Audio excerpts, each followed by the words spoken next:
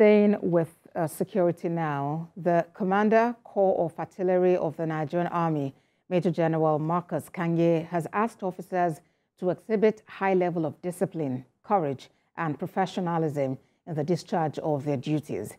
He made the appeal during his familiarization visit to Alamala Barracks in Abeokuta, Ogun State. He commended the troops for their efforts, but wants officers to demonstrate high level of professionalism with the promise that the Army authorities will provide necessary equipment for the operations and welfare.